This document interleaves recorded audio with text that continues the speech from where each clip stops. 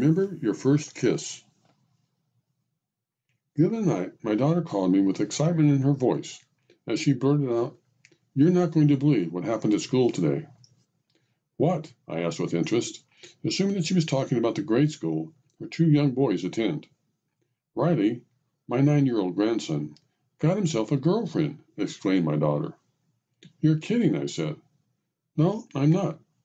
When I went to pick him up, that's all he and his teacher could talk about." "I didn't even know Riley was interested in girls," I said. "Well, as I understand it," said my daughter, "the little girl in his class more or less made Riley her boyfriend, although he was apparently a very willing conquest." "What did she do?" I asked. "She basically just started holding hands with him, although according to their teacher, somewhere along the line, Riley got kissed."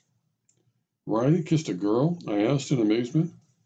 "Well, I think it was more her kissing him than him kissing her, but their lips definitely ended up together. Plus, according to Riley, there was apparently a kiss on the forehead involved, too. Now, one kiss seems pretty harmless, but if you're talking about two or more, then good heavens, that's getting pretty close to making out. Dad, I'm not ready for Riley to have a love life." "That's pretty good that he was willing to talk to you about it, though, don't you think?" "Are you kidding?" said my daughter. "That's all he's been talking about ever since he got in the car. He says she's very cute and that he really likes having a girlfriend. He even said she is sweet as a strawberry. So what am I supposed to do? Isn't this stuff supposed to happen a few years down the road when puberty hits?" "Actually," I said, "if I remember right, one of your teachers reported that you had kissed a boy in class when you were about Riley's age, so I don't think the world is going to come to an end. Maybe it's just in the Fisher genes." After I finished talking with my daughter, I suddenly found myself thinking back to my earliest adventures into romance, and recalling that most of them took place at garage dances. When I was about 13, maybe it was even 12, my twin sister suggested to my parents that we have a garage dance. Since my mother was convinced that I was completely lacking in all the social graces, she decided that in addition to it being fun for my sister, a garage dance would be a good way for me to start correcting the problem. Anyway, the idea caught on, and before long, all of our friends from blocks around were hosting Saturday night dances in their colorfully decorated garages. They were very simple affairs, with parents for chaperones, cake to eat and punch to drink, and Ricky Nelson and Elvis Presley records for dancing. I pretty much had to be dragged and kicking, screaming to them, but usually I had a really good time once I got there, with one very big exception.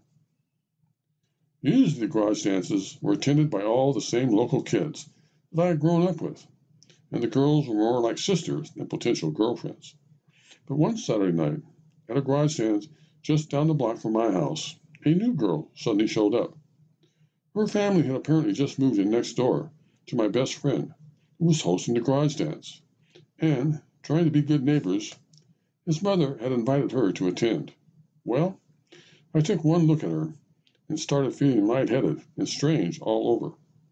I had simply never seen such an exotic-looking girl before, although that word wasn't even in my vocabulary yet. She had jet black hair, huge brown eyes, and I simply couldn't take my eyes off of her. Then she saw me looking at her, and much to my amazement, smiled at me. When I got the courage to ask her to dance, I will never know, but there we were, suddenly, arm in arm, doing the West Sac two-step to a very slow song that I hoped would never, ever end. And before I did, just like Riley, I got kissed. It must have been the lipstick that she was wearing, or the gum that she was chewing, but she tasted even better than she looked. And then, just when I thought I had died and gone to heaven, she started screaming. To make a very long story short, while I was in what can only be described as an otherworldly trance, my right hand had somehow got caught up in her bra strap, and struggle as I might to get it free, the more I tried to yank it out, the more entangled it became. Then, with my friends looking at me like I was a young version of Jack the Ripper, one of the girls, with much more bra experience than I had, mercifully came to my rescue and finally freed my hand, but not without glaring at me hatefully first. Worst of all, My best friend strolled over and whispered into my ear, "If I was you, Daryl, I would get out of here real fast, because she has a huge big brother who I think is going to kill you when he hears about this."